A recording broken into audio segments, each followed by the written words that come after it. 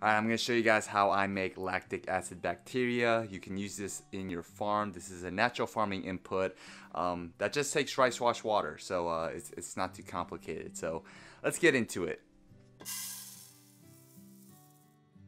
To get started with lactic acid bacteria, I got my rice. I'm going to add my water in there. And we're just going to simply rinse that out. And we're going to use that rice wash water to ferment for a couple days. So let's go ahead and get our rice wash collection. So make sure you have clean hands as you're doing this. So we're going to rinse the rice in the water. Alright, so now that we got that, we're going to use this rice wash water and we're going to let it ferment. So we got our mason jar. I like to use this funnel and a screen just so no rice is going through here. You don't need to be extra with that, but you know me.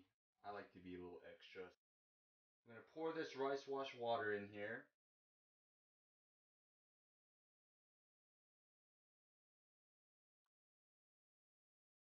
As much as you can.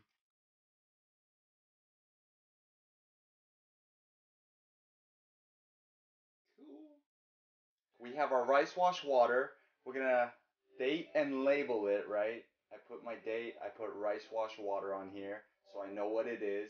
And what we're going to notice in a couple days is a sweet change in smell, okay? You don't want this to go sour, and you're going to know when it goes sour. But we're trying to look for a sweet change in the smell. And I would say the moment you notice that sweet change, go ahead and go to the second part where we're going to put this 1 part to 10 parts of milk, okay? So we're going to let this sit for usually about 2 days. It takes about 2 days for me, and like I said, I'm gonna smell it.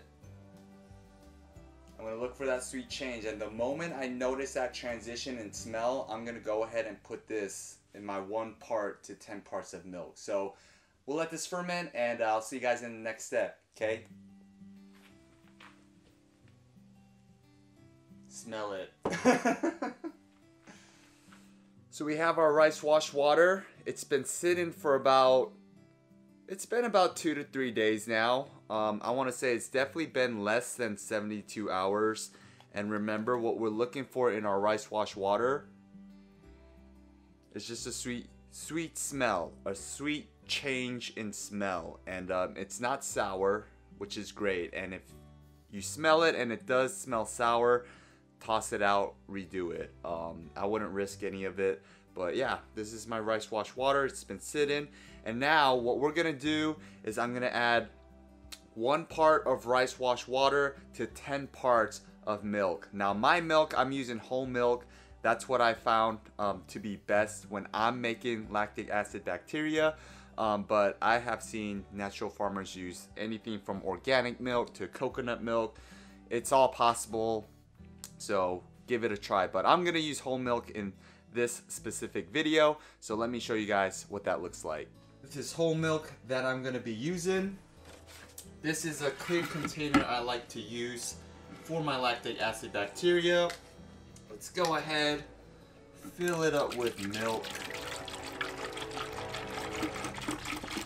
Show you guys how easy it is to make lactic acid bacteria.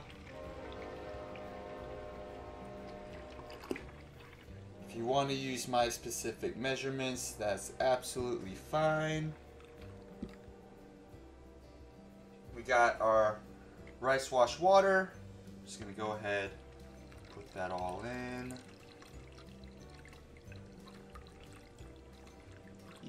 Yep.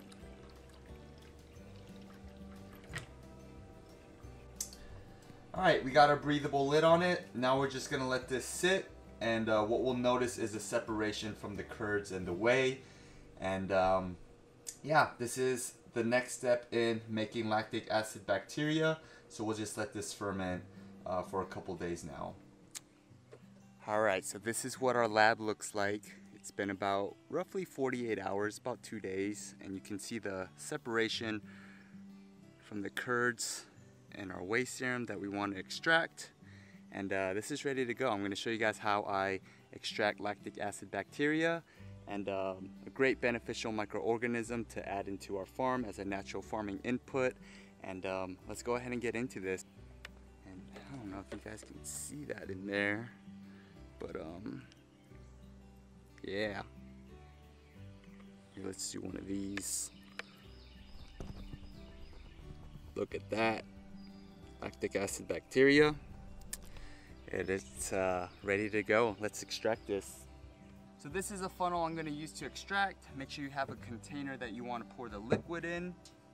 I also have a 5-gallon paint strainer, and what we're going to do with this is just kind of put this over the funnel, and this will make extraction a lot easier. Alright, so got that on there. Now, before you just pour all this in there, what we're going to do is kind of separate the curds out, because we don't want a lot of debris into our lactic acid bacteria here. So just be careful as you cut into it. I'm going to be using a spatula and a spoon to scoop it out, and let's dig into it. Alright, so we're just going to carefully kind of cut down the center.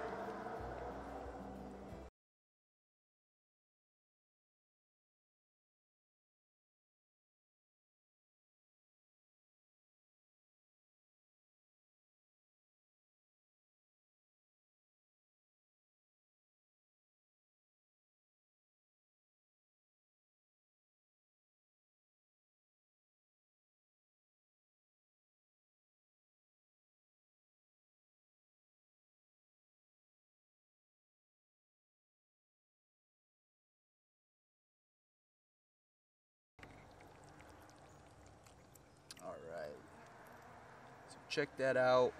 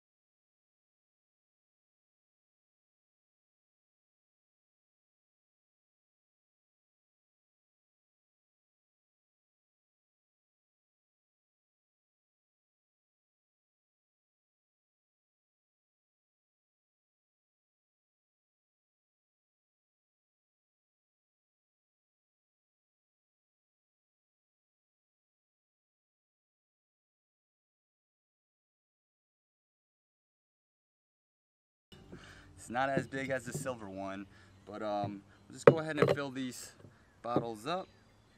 Alright, so there's two ways you can store lactic acid bacteria. The first way is you can just put it right into a bottle with a breathable lid, and you can store it in the fridge. Or if you want to keep it at room temperature, you can put equal parts of brown sugar into your lactic acid bacteria. So I like throwing mine in the fridge, so just kind of pour a little bit in there.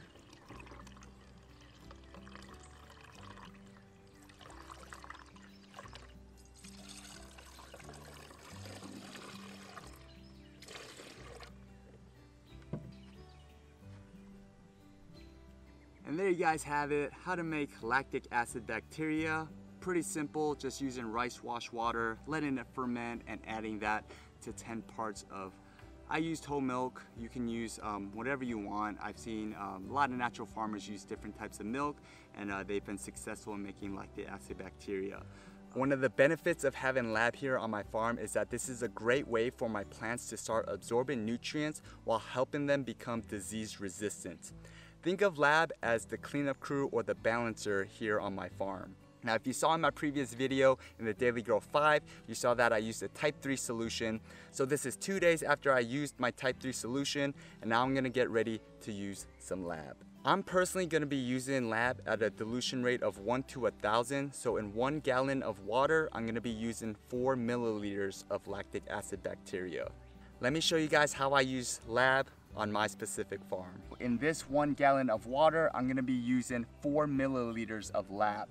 Now I'm gonna put that into my spray bottle, and we're gonna do a foliar spray on everything that's out here on the farm. Now remember, with any natural farming input, you kind of want to wait until the sun is going down, so that way this kind of gives the plants a little bit of time to absorb the nutrients, and it's not in the heat of the day where they're gonna be dying off here. I got my L.A.B, I got my little dropper. Let's do 4 milliliters here.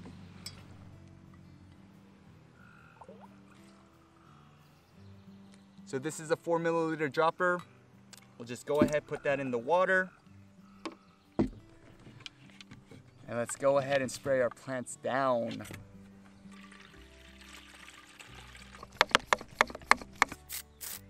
So as I'm doing a foliar spray, I like to coat all the leaves on my tomato plants.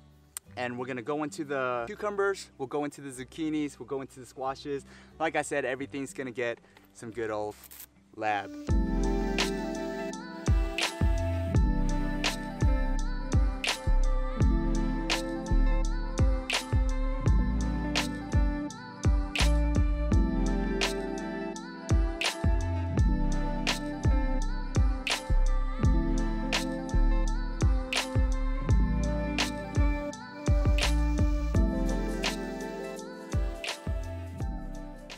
And yes, even my cabbages are being sprayed with L.A.B. And let me show you them real quick, because I do have some heads forming on them.